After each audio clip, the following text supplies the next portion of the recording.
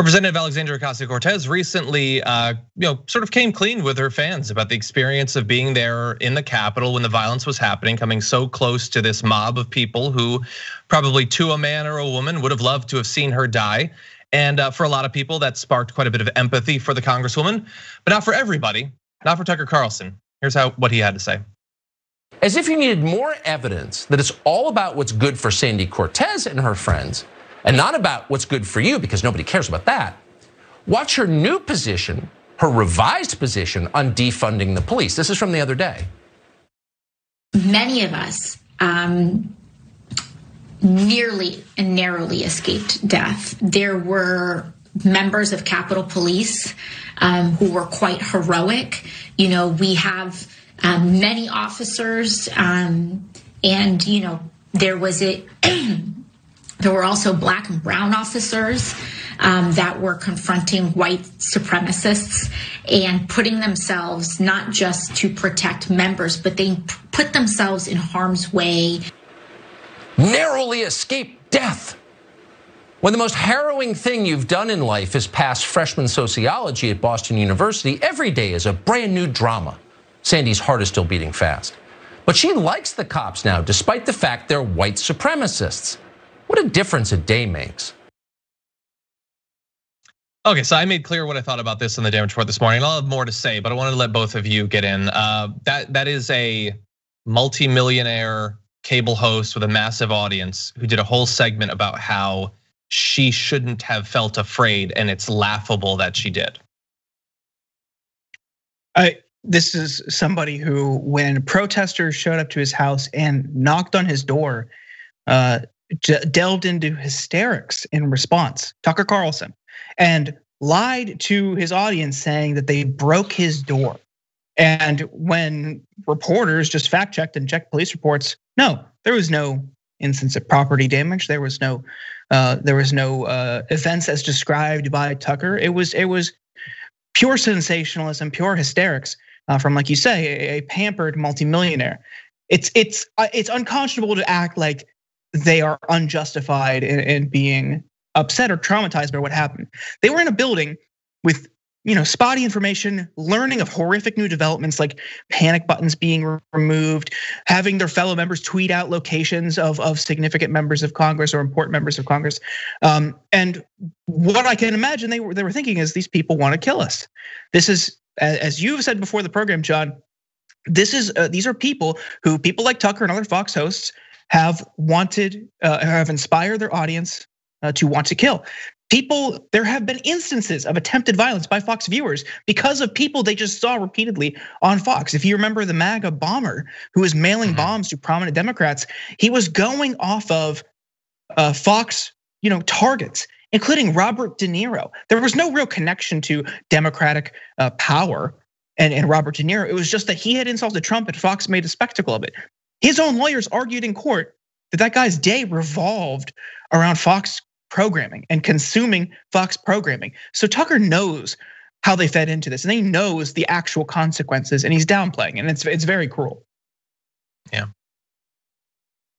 Ken, thoughts? Yeah, well, I cover national security, and so I, talked to a lot of folks in the law enforcement intelligence community. I can tell you, that's what they thought as well. They thought that there was, mortal danger to, officials in Congress. And so I would say, are you saying that they're crazy too, to, overstate this? I mean, I'm not psychic. I can't kind of project what would have happened if they got there, but that's the point of view of officials and experts, and that's why they moved them to secure locations. So I don't know, it's just ridiculous. But I also want to point out, I think it's funny that Tucker is, what did he say? What was the barb? He said she said sociology in Boston University. This was the guy, he wore a bow tie until like a few years ago. Have we all forgotten that? That was what he was, Like you said, he's like this effete intellectual millionaire guy that he spends every one of these episodes of the show decrying. It's ridiculous how much he's trying to distance himself from that. Yeah, and I love that, like, if they need to, they'll say, oh, look at her, she was just a bartender. She just did jobs like that. Now it's, I need her to just be a student. Tucker Carlson is insanely wealthy. Did you know he doesn't have creases in his palms because he's never had to pick up anything? Like him mocking anyone for their life experience is just, well, it would be comical if it wasn't so disgusting. That wasn't Alex Jones. You know, this is the big guy at Fox News who did a segment about how a congresswoman, we should mock her because she's afraid that she nearly died. But just part of his attempt to bamboozle his audience about what happened there. He also said it was not an act of racism. It was not an insurrection. It wasn't an armed invasion by a brigade of dangerous white supremacists. It wasn't. Those are lies.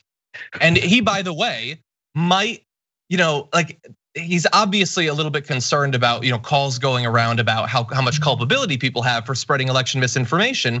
Fox spread hundreds and hundreds and hundreds of times. Come up with any conspiracy theory you want. They'll have a Dominion machine here. They'll have a shadowy figure talking through a voice modulator over there. And Tucker Carlson was engaged in that too. He was a little bit distracted by all the vaccine-related misinformation he was spreading, but he did spread some around the election. He said no reasonable person thinks that it was a fair election. But anyway, in case you're just coming into this, the representatives for the US say that Capitol rioters meant to capture and assassinate officials. We found out earlier today from the Washington Post that about 1 minute after Mike Pence was hustled out of the chamber, a group charged up the stairs to a second-floor landing in the Senate, chasing a Capitol police officer who drew them away from the Senate. They were within a minute of getting Mike Pence. So this wasn't just a thing where they were going for the Democrats. They were gladly going for Mike Pence too, and it was very close. The whole thing is just so disgusting, and it's even more disgusting to know that not only will there be no consequences, just as there were no consequences after a year of Tucker Carlson telling people to not worry about the pandemic as hundreds of thousands of people died, but his role at Fox News has actually been expanded. They now cover his content in the morning shows. He's being put in charge of more of their news side, making ever more money as he is spreading just hatred and conspiracy theories and filth, and maintaining all the while this facade that he's he's a different sort of Republican, that he's a populist, that we should consider working with him, honestly. The whole thing is just disgusting. It's disingenuous. I mean, he's shrewd. He's not moron completely. He's racist and he's bigoted, but like he can see where the winds are blowing, and he picks up on the populist trends and tries to speak to it. So I think that hoodwinks some more, gullible lefty thinkers, especially when it comes to like antitrust. But he's by no means sincere. His populism ultimately puts people of color, women, marginalized groups, immigrants, et cetera, on the front lines. Like those are the first people to go in Tucker's populist utopia. And I also want to point that line you put up on the screen in the graphic, every aspect of that was false. It was like every single thing is provably false. They were armed, like as you said, they wanted to kill people. It was an insurrection, and there were white supremacists and white nationalists embedded in the group. You saw a guy with a Camp Auschwitz hoodie in the crowd. Mm-hmm. There were fringe white nationalist elements in this crowd. To act like this was just some purely concerned citizen activist brigade who just got a little too rambunctious is purely insincere. But it is Tucker's MO. That's how he operates. Yeah. They beat a cop to death. He's not going to engage with it. He's a complete fraud. He's a complete and utter fraud. Anyway, sorry, Ken, last thoughts on this? I was just going to add, beat a cop to death with a Blue Lives Matter flag in view of the camera. I mean, I can't think of anything that embodies more the just bundle of contradictions at work in this kind of a movement than that harrowing image. Thanks for watching The Young Turks. Really appreciate it. Another way to show support is through YouTube memberships. You'll get to interact with us more. There's live chat emojis, badges. You've got emojis of me, Anna, John, JR. So those are super fun. But you also get playback of our exclusive member-only shows and specials right after they air. So all of that, all you gotta do is click that join button right underneath the video. Thank you.